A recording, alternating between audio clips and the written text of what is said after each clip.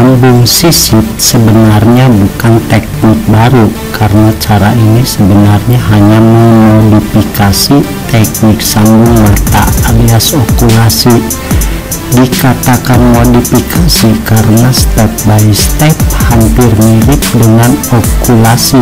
Namun jika pada teknik okulasi yang ditempel adalah mata tunas, maka pada sambung sisip yang ditempel adalah ranting muda.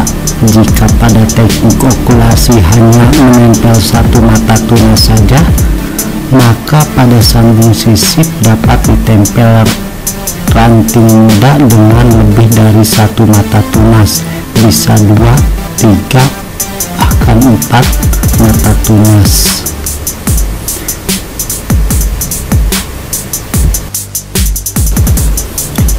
Batang bawah yang akan saya sambung yaitu mangga manalagi, sedangkan entres bagian atas yaitu mangga golek. Mari kita belajar sama-sama ya.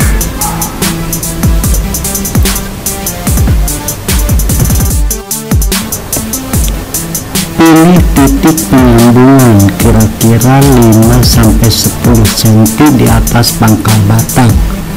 Lalu iris kulit batang di titik penyambungan tersebut memanjang dari atas ke arah bawah sepanjang 3 cm dengan lebar 5 mm.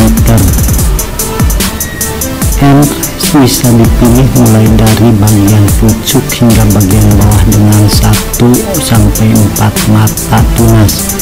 Yang penting kulit entres masih berwarna hijau atau hijau keabuan.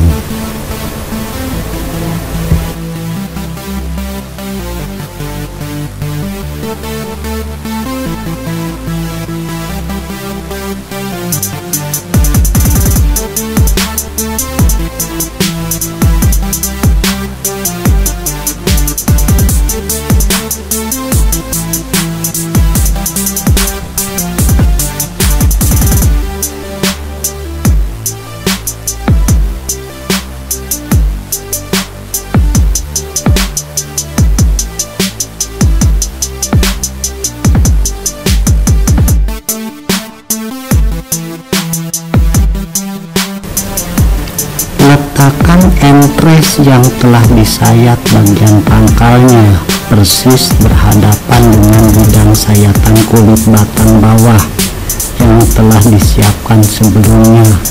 Lalu tempelkan dengan tepat sehingga terjadi pertemuan antara bidang iris entres dengan bidang sayatan kulit batang bawah.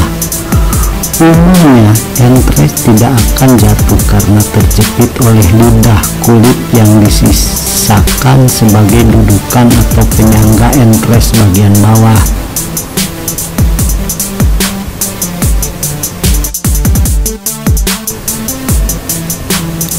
Ikat bidang sambungan menggunakan irisan plastik yang tipis namun sangat lentur dan kuat.